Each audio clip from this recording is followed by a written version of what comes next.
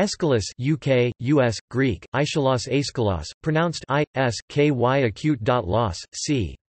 525–524 c. 456–455 BC was an ancient Greek tragedian. He is often described as the father of tragedy. Academics' knowledge of the genre begins with his work, and understanding of earlier tragedies is largely based on inferences from his surviving plays. According to Aristotle, he expanded the number of characters in the theatre and allowed conflict among them. Characters previously had interacted only with the chorus. Only 7 of his estimated 70 to 90 plays have survived, and there is a long-standing debate regarding his authorship of one of these plays, Prometheus Bound, which some believe his son Euphorion actually wrote. Fragments of some other plays have survived in quotations, and more continue to be discovered on Egyptian papyrus, often giving us surprising insights into his work. He was probably the first dramatist to present plays as a trilogy. His Orestia is the only ancient example of the form to have survived. At least one of his plays was influenced by the Persians' second invasion of Greece 480–479 BC. This work, The Persians, is the only surviving classical Greek tragedy concerned with contemporary events. Very few of that kind were ever written, and a useful source of information about its period. The significance of war in ancient Greek culture was so great that Aeschylus' epitaph commemorates his participation in the Greek victory at Marathon while making no mention of his success as a playwright. Despite this, Aeschylus's work, particularly the Orestia, is generally acclaimed by modern critics and scholars. Life. Aeschylus was born in c. 525 BC in Eleusis, a small town about 27 km northwest of Athens, which is nestled in the fertile valleys of western Attica, though the date is most likely based on counting back 40 years from his first victory in the Great Dionysia.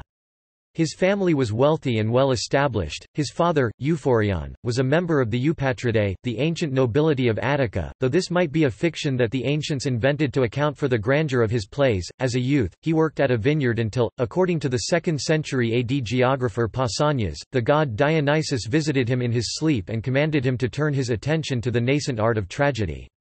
As soon as he woke from the dream, the young Aeschylus began to write a tragedy, and his first performance took place in 499 BC, when he was only 26 years old. He won his first victory at the city Dionysia in 484 BC. In 510 BC, when Aeschylus was 15 years old, Cleomenes I expelled the sons of Pisistratus from Athens, and Cleisthenes came to power. Cleisthenes' reforms included a system of registration that emphasized the importance of the deme over family tradition. In the last decade of the 6th century, Aeschylus and his family were living in the deme of Eleusis. The Persian Wars played a large role in the playwright's life and career. In 490 BC, Aeschylus and his brother Cynaegirus fought to defend Athens against the invading army of Darius I of Persia at the Battle of Marathon. The Athenians emerged triumphant, a victory celebrated across the city-states of Greece. Cynaegirus, however, died in the battle, receiving a mortal wound while trying to prevent a Persian ship retreating from the shore, for which his countrymen extolled him as a hero. In 480 BC, Aeschylus was called into military service again, this time against Xerxes I's invading forces at the Battle of Salamis, and perhaps, too, at the Battle of Plataea in 479 BC. Ion of Chios was a witness for Aeschylus's war record and his contribution in Salamis. Salamis holds a prominent place in The Persians, his oldest surviving play, which was performed in 472 BC and won first prize at the Dionysia. Aeschylus was one of many Greeks who were initiated into the Eleusinian Mysteries, an ancient cult of Demeter based in his hometown of Eleusis. Initiates gained secret knowledge through these rites, likely concerning the afterlife.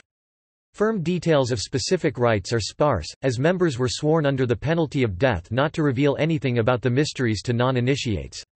Nevertheless, according to Aristotle, Aeschylus was accused of revealing some of the cult's secrets on stage. Other sources claim that an angry mob tried to kill Aeschylus on the spot, but he fled the scene. Heraclides of Pontus asserts that the audience tried to stone Aeschylus. He then took refuge at the altar in the orchestra of the theatre of Dionysus. At his trial, he pleaded ignorance. He was acquitted, with the jury sympathetic to the military service of Aeschylus and his brothers during the Persian Wars.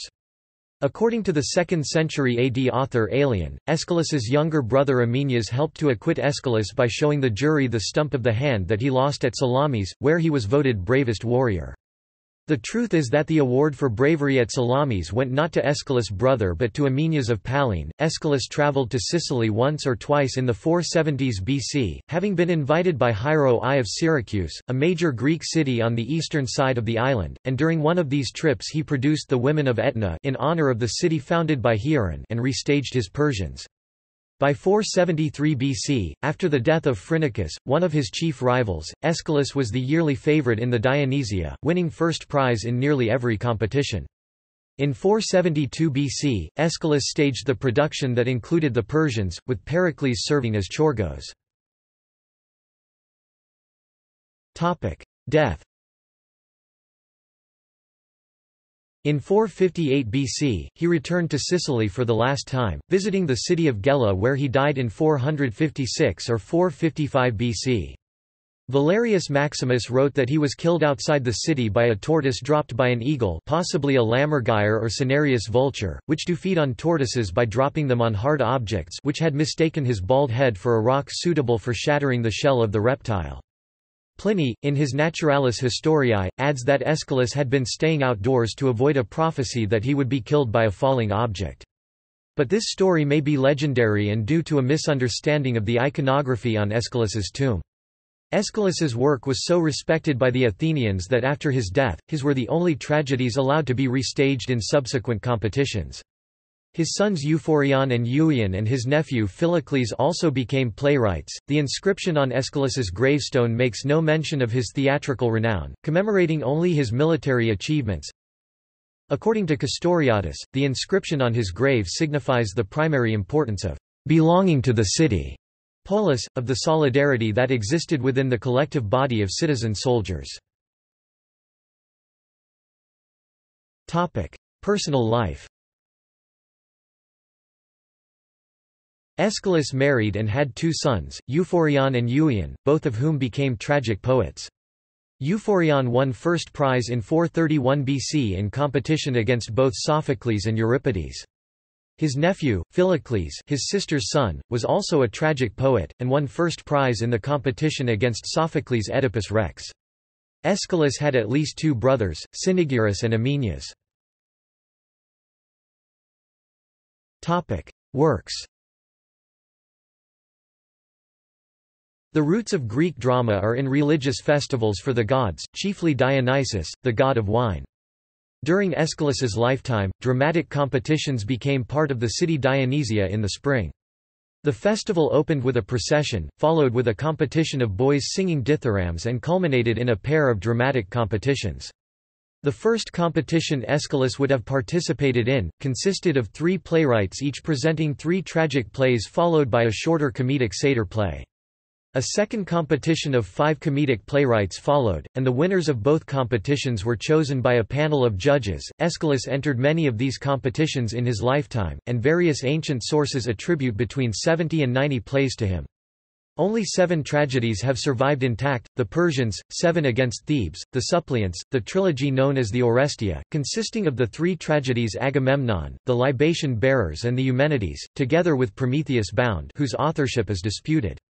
With the exception of this last play, the success of which is uncertain, all of Aeschylus's extant tragedies are known to have won first prize at the city Dionysia. The Alexandrian Life of Aeschylus claims that he won the first prize at the city Dionysia 13 times. This compares favorably with Sophocles' reported 18 victories with a substantially larger catalogue, at an estimated 120 plays, and dwarfs the 5 victories of Euripides, who is thought to have written roughly 90 plays. Trilogies. One hallmark of Aeschylean dramaturgy appears to have been his tendency to write connected trilogies, in which each play serves as a chapter in a continuous dramatic narrative. The Orestia is the only extant example of this type of connected trilogy, but there is evidence that Aeschylus often wrote such trilogies. The comic satyr plays that follow his trilogies also drew upon stories derived from myths. For example, the Orestia's satyr play Proteus treated the story of Menelaus' detour in Egypt on his way home from the Trojan War. Based on the evidence provided by a catalogue of Aeschylean play titles, scholia, and play fragments recorded by later authors, it is assumed that 3 other of his extant plays were components of connected trilogies, 7 Against Thebes being the final play in an Oedipus trilogy, and the Suppliants and Prometheus Bound each being the first play in a Danaid trilogy and Prometheus trilogy, respectively. See below. Scholars have moreover suggested several completely lost trilogies derived from known play titles. A number of these trilogies treated myths surrounding the Trojan War. One, collectively called the Achilles, comprised the titles Myrmidons, Nereids and Phrygians, alternately, the ransoming of Hector. Another trilogy apparently recounts the entry of the Trojan ally Memnon into the war, and his death at the hands of Achilles. Memnon and the weighing of souls being 2 components of the trilogy. The award of the arms, the Phrygian women, and the Salaminian women suggest a trilogy about the madness and subsequent suicide of the Greek hero Ajax. Aeschylus also seems to have written about Odysseus' return to Ithaca after the war, including his killing of his wife Penelope's suitors and its consequences, in a trilogy consisting of the Soul Raisers, Penelope and the Bone Gatherers. Other suggested trilogies touched on the myth of Jason and the Argonauts, Argo, Lemnian women, Hypsipyle, the life of Perseus, the net draggers, Polydectes, Phorkys, the birth and exploits of Dionysus, Semele, Bacchae, Pentheus, and the aftermath of the war portrayed in 7 Against Thebes, Eleusinians, Argives or Argive women, sons of the Seven. Topic: Surviving plays. The Persians. The earliest of his plays to survive is The Persians, performed in 472 BC and based on experiences in Aeschylus's own life, specifically the Battle of Salamis. It is unique among surviving Greek tragedies in that it describes a recent historical event. The Persians focuses on the popular Greek theme of hubris by blaming Persia's loss on the pride of its king. It opens with the arrival of a messenger in Susa, the Persian capital, bearing news of the catastrophic Persian defeat at Salamis to Atassa, the mother of the Persian king Xerxes. Atassa then travels to the tomb of Darius, her husband, where his ghost appears to explain the cause of the defeat. It is, he says, the result of Xerxes' hubris in building a bridge across the Hellespont, an action which angered the gods. Xerxes appears at the end of the play, not realizing the cause of his defeat, and the play closes to lamentations by Xerxes and the chorus. 7 Against Thebes. 7 Against Thebes, Hepta Thebes, which was performed in 467 BC, has the contrasting theme of the interference of the gods in human affairs. It also marks the first known appearance in Aeschylus's work of a theme which would continue through his plays, that of the polis, the city, being a key development of human civilization. The play tells the story of Eteocles and Polynices, the sons of the shamed king of Thebes, Oedipus. The sons agree to alternate in the throne of the city, but after the first year Eteocles refuses to step down, and Polynices wages war to claim his crown. The brothers kill each other in single combat, and the original ending of the play consisted of lamentations for the dead brothers. A new ending was added to the play some 50 years later. Antigone and Ismene mourn their dead brothers, a messenger enters announcing an edict prohibiting the burial of Polynices, and finally, Antigone declares her intention to defy this edict. The play was the third in a connected Oedipus trilogy. The first 2 plays were Laius and Oedipus. The concluding satyr play was The Sphinx. The Suppliants. Aeschylus continued his emphasis on the polis with the Suppliants in 463 BC, Haiktides, which pays tribute to the democratic undercurrents running through Athens in advance of the establishment of a democratic government in 461. In the play, the Danaids, the 50 daughters of Danaus, founder of Argos, flee a forced marriage to their cousins in Egypt. They turn to King Pelasgs of Argos for protection, but Pelasgs refuses until the people of Argos weigh in on the decision, a distinctly democratic move on the part of the king. The people decide that the Danaids deserve protection, and they are allowed within the walls of Argos despite Egyptian protests. The 1952 publication of Oxyrhynchus Papyrus 2256 fr. 3 confirmed a long-assumed, because of the Suppliants' cliffhanger ending, Danaid trilogy, whose constituent plays are generally agreed to be the Suppliants, the Egyptians and the Danaids. A plausible reconstruction of the trilogy's last two-thirds runs thus: in The Egyptians, the Argive-Egyptian War threatened in the first play has transpired. During the course of the war, King Pelasgs has been killed, and Danaus rules Argos. He negotiates a peace settlement with Aegyptus, as a condition of which, his 50 daughters will marry the 50 sons of Aegyptus. Danaus secretly informs his daughters of an oracle predicting that one of his sons-in-law would kill him, he therefore orders the Danaids to murder their husbands on their wedding night. His daughters agree. The Danaids would open the day after the wedding. In short order, it is revealed that 49 of the Danaids killed their husbands as ordered. Hypermnestra, however, loved her husband Lynceus, and thus spared his life and helped him to escape. Angered by his daughter's disobedience, Danaus orders her imprisonment and, possibly, her execution. In the trilogy's climax and denouement, Lynceus reveals himself to Danaus, and kills him, thus fulfilling the oracle. He and Hypermnestra will establish a ruling dynasty in Argos. The other 49 Danaids are absolved of their murderous crime, and married off to unspecified Argive men. The satyr play following this trilogy was titled Amymone, after one of the Danaids. The Orestia. The only complete trilogy of Greek plays by any playwright still extant, save a few missing lines in several spots, is the Orestia 458 BC, although the satyr play that originally followed it, Proteus, is lost except for some fragments. The trilogy consists of Agamemnon, the libation bearers and the Eumenides. Together, these plays tell the bloody story of the family of Agamemnon, king of Argos. Agamemnon.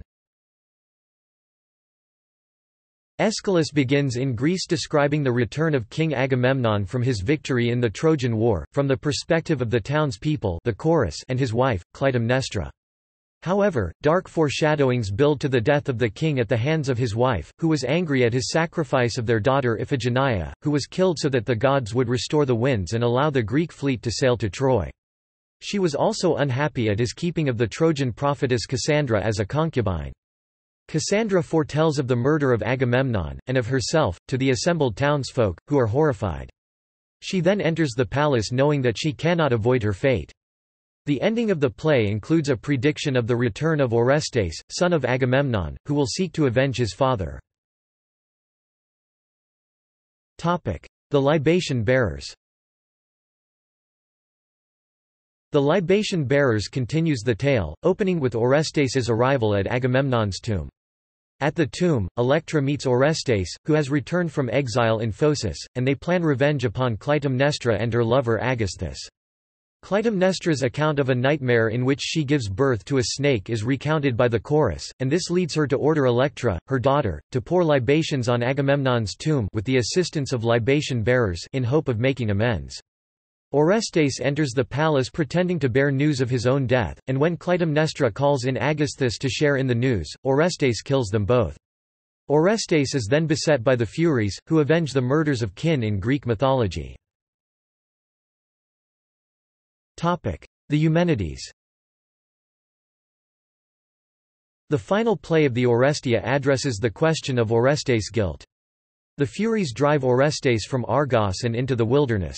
He makes his way to the temple of Apollo and begs him to drive the Furies away. Apollo had encouraged Orestes to kill Clytemnestra, and so bears some of the guilt for the murder. The Furies are a more ancient race of the gods, and Apollo sends Orestes to the temple of Athena, with Hermes as a guide. The Furies track him down, and the goddess Athena, patron of Athens, steps in and declares that a trial is necessary. Apollo argues Orestes' case and, after the judges, including Athena, deliver a tie vote, Athena announces that Orestes is acquitted. She renames the Furies the Eumenides, the good-spirited, or kindly ones, and extols the importance of reason in the development of laws, and, as in the suppliants, the ideals of a democratic Athens are praised. Prometheus Bound. In addition to these 6 works, a 7th tragedy, Prometheus Bound, is attributed to Aeschylus by ancient authorities. Since the late 19th century, however, scholars have increasingly doubted this ascription, largely on stylistic grounds. Its production date is also in dispute, with theories ranging from the 480s BC to as late as the 410s. The play consists mostly of static dialogue, as throughout the play the Titan Prometheus is bound to a rock as punishment from the Olympian Zeus for providing fire to humans. The god Hephaestus, the Titan Oceanus, and the chorus of Oceanids all express sympathy for Prometheus' plight. Prometheus meets Io, a fellow victim of Zeus' cruelty, and prophesies her future travels, revealing that one of her descendants will free Prometheus. The play closes with Zeus sending Prometheus into the abyss because Prometheus refuses to divulge the secret of a potential marriage that could prove Zeus' downfall. The Prometheus Bound appears to have been the first play in a trilogy called the Prometheia. In the second play, Prometheus Unbound, Heracles frees Prometheus from his chains and kills the eagle that had been sent daily to eat Prometheus' perpetually regenerating liver. Perhaps foreshadowing his eventual reconciliation with Prometheus, we learn that Zeus has released the other Titans whom he imprisoned at the conclusion of the Titanomachy. In the trilogy's conclusion, Prometheus the Fire Bringer, it appears that the Titan finally warns Zeus not to sleep with the sea nymph Thetis, for she is fated to give birth to a son greater than the father. Not wishing to be overthrown, Zeus marries Thetis off to the mortal Peleus. The product of that union is Achilles, Greek hero of the Trojan War. After reconciling with Prometheus, Zeus probably inaugurates a festival in his honor at Athens. Lost plays. Only the titles and assorted fragments of Aeschylus's other plays have come down to us. We have enough fragments of some plays along with comments made by later authors and scholiasts to produce rough synopses of their plots.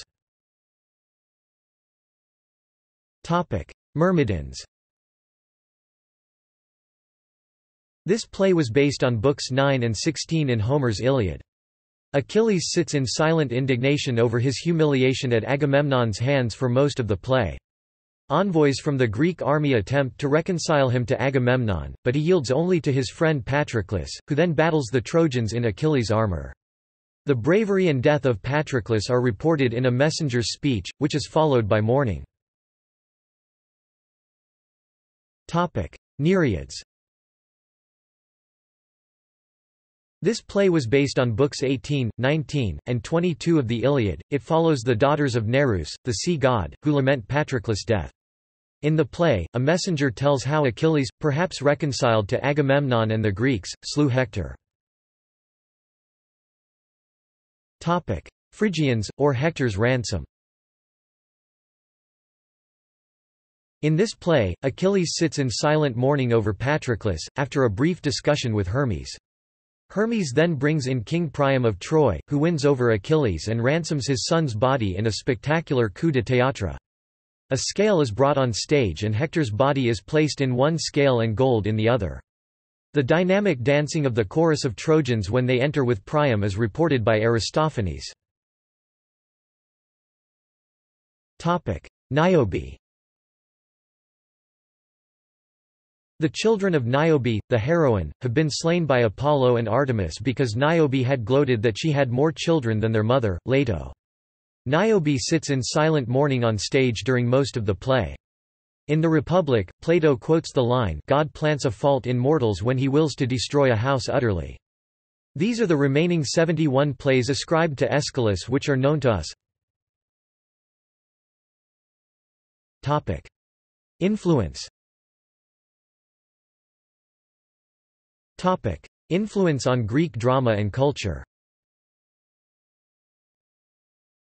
When Aeschylus first began writing, the theatre had only just begun to evolve, although earlier playwrights like Thespis had already expanded the cast to include an actor who was able to interact with the chorus. Aeschylus added a second actor, allowing for greater dramatic variety, while the chorus played a less important role. He is sometimes credited with introducing skenographia, or scene decoration, though Aristotle gives this distinction to Sophocles. Aeschylus is also said to have made the costumes more elaborate and dramatic, and having his actors wear platform boots to make them more visible to the audience. According to a later account of Aeschylus's life, as they walked on stage in the first performance of the Eumenides, the chorus of Furies were so frightening in appearance that they caused young children to faint, patriarchs to urinate, and pregnant women to go into labor. His plays were written in verse, no violence is performed on stage, and the plays have a remoteness from daily life in Athens, either by relating stories about the gods or by being set, like the Persians, in faraway locales. Aeschylus's work has a strong moral and religious emphasis. The Orestia trilogy concentrated on man's position in the cosmos in relation to the gods, divine law, and divine punishment. Aeschylus's popularity is evident in the praise the comic playwright Aristophanes gives him in The Frogs, produced some half-century after Aeschylus's death. Appearing as a character in the play, Aeschylus claims at line 1022 that his 7 against Thebes made everyone watching it to love being warlike. With his Persians, Aeschylus claims at lines 1026–7 that he taught the Athenians to desire always to defeat their enemies. Aeschylus goes on to say at lines 1039 ff, that his plays inspired the Athenians to be brave and virtuous. Influence outside Greek culture. Aeschylus's works were influential beyond his own time. Hugh Lloyd-Jones draws attention to Richard Wagner's reverence of Aeschylus. Michael Ewins argues in his Wagner and Aeschylus. The Ring and the Orestia London, Faber, 1982, that the influence was so great as to merit a direct character-by-character comparison between Wagner's Ring and Aeschylus's Orestia. A critic of his book, however, while not denying that Wagner read and respected Aeschylus, has described his arguments as unreasonable and forced. Sir J. T. Shepherd argues in the second half of his Aeschylus and Sophocles, their work and influence that Aeschylus, along with Sophocles, have played a major part in the formation of dramatic literature from the Renaissance to the present, specifically in French and Elizabethan drama. He also claims that their influence went beyond just drama and applies to literature in general, citing Milton and the Romantics. Eugene O'Neill's Morning Becomes Electra (1931), a trilogy of 3 plays set in America after the Civil War, is modeled after the Orestia. Prior to writing his acclaimed trilogy, O'Neill had been developing a play about Aeschylus himself, and he noted that Aeschylus so changed the system of the tragic stage that he has more claim than anyone else to be regarded as the father of tragedy. During his presidential campaign in 1968, Senator Robert F. Kennedy quoted the Edith Hamilton translation of Aeschylus on the night of the assassination of Martin Luther King Jr. Kennedy was notified of King's murder before a campaign stop in Indianapolis, Indiana, and was warned not to attend the event due to fears of rioting from the mostly African American crowd. Kennedy insisted on attending and delivered an impromptu speech that delivered news of King's death to the crowd. Acknowledging the audience's emotions, Kennedy referred to his own grief at the murder of his brother, President John F. Kennedy, and, quoting a passage from the play Agamemnon in translation, said, "My favorite poet was Aeschylus. And he once wrote, even in our sleep, pain which cannot forget falls drop by drop upon the heart, until in our own despair, against our will, comes wisdom through the awful grace of God. What we need in the United States is not division, what we need in the United States is not hatred, what we need in the United States is not violence and lawlessness, but is love and wisdom, and compassion toward one another, and a feeling of justice toward those who still suffer within our country, whether they be white or whether they be black. Let us dedicate ourselves to what the Greeks wrote so many years ago, to tame the savageness of man and make gentle the life of this world." The quotation from Aeschylus was later inscribed on a memorial at the gravesite of Robert Kennedy following his own assassination. Topic editions. Martin L. West, Aeschyli Tragodie, cum inserti poeti Prometheo II ed. 1998. The first translation of the 7 plays into English was by Robert Potter in 1779, using blank verse for the iambic trimeters and rhymed verse for the choruses, a convention adopted by most translators for the next century. Anna Swanwick produced a verse translation in English of all 7 surviving plays as the dramas of Aeschylus in 1886. Full-text Stephen Ratt H.G., Tragicorum Graecorum Fragmenta. Vol. 3, Aeschylus Göttingen, Vandenhoek and Ruprecht, 2009 Tragicorum Graecorum Fragmenta, 3. Alan H. Summerstein ed., Aeschylus, Volume 2, Orestia, Agamemnon. Libation Bearers. Eumenides. 146 Cambridge, Massachusetts, London, Loeb Classical Library, 2009, Volume 3, Fragments. 505 Cambridge, Massachusetts, London, Loeb Classical Library, 2008. See also Aeschylus Portal 2876 Aeschylus, an asteroid named for him. Theatre of Ancient Greece. Live by the sword, die by the sword. Notes. Citations. References. Bates, Alfred 1906. The Drama, Its History, Literature, and Influence on Civilization, Volume 1. London, Historical Publishing Company. Bierl, A. Die Orestie des Aeschylus auf der modernen Bühne, Theoretische Konzeptionen und ihre Realisierung Stuttgart, Metzler, 1997 Cairns, D. V. Liapis, Dionysius Alexandros, Essays on Aeschylus and his Fellow Tragedians in Honour of Alexander F. Garvey, Swansea, The Classical Press of Wales, 2006 Critchley, Simon 2009. The Book of Dead Philosophers. London, Granta Publications. ISBN 978-1-84708079-0. Kropp, Martin 2006. Lost Tragedies, A Survey. In Gregory, Justine. A Companion to Greek Tragedy. Blackwell Publishing. Deferg, B. Une vie avec Aeschyle. Vérité des Mythes Paris, Les Belles Lettres, 2010. Freeman, Charles 1999. The Greek Achievement, The Foundation of the Western World. New York City, Viking Press.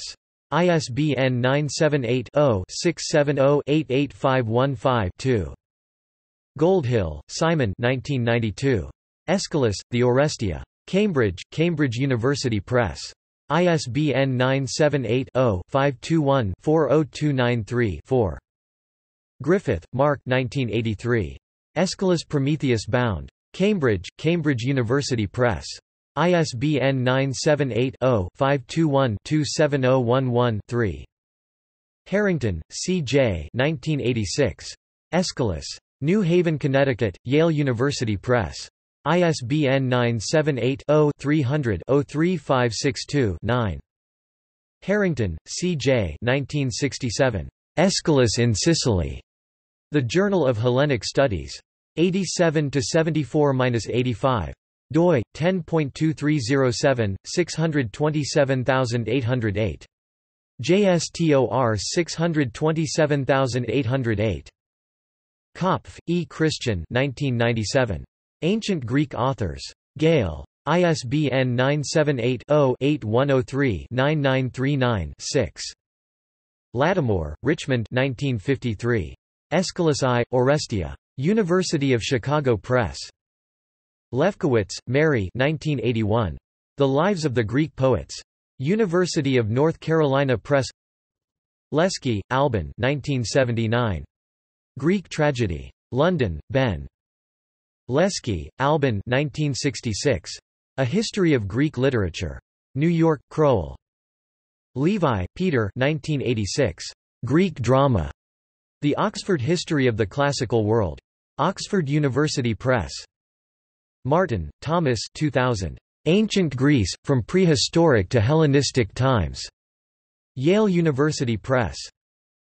Murray, Gilbert 1978. Aeschylus, the Creator of Tragedy. Oxford, Clarendon Press.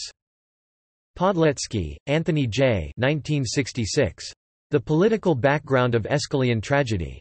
Ann Arbor, University of Michigan Press. Pomeroy, Sarah B. 1999. Ancient Greece, A Political, Social, and Cultural History. New York City, Oxford University Press. ISBN 978-0-19-509743-6. Rosenmeyer, Thomas G. 1982. The Art of Aeschylus. Berkeley, University of California Press. ISBN 978-0-520-04440-1.